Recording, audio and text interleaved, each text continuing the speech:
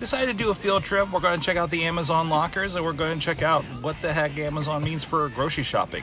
Right off the bat, you see the Prime kind of presence and the signage, you know, kind of gravitated towards those deals. When I signed up for the app, they gave you a code. It even had a spend $10, get $10 for Prime Day, which there are even signs for Prime Day all over the place today.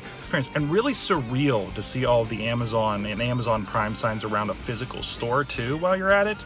The Amazon lockers were actually right by the entrance, but you plug your code in. I had 3 lockers. You hit the button, it tells you which direction to look, and it pops open and you get your package out. So it was fun because I felt like I was playing like a Price is Right game. That I'm sitting there and I'm seeing stuff pop up in front of me. So that was kind of fun to watch.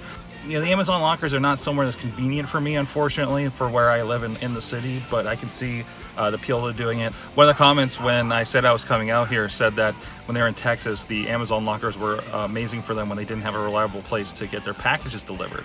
So it was pretty cool to... So I can see the appeal if you live in town, you know, maybe you're a college student that doesn't have a good delivery place for packages.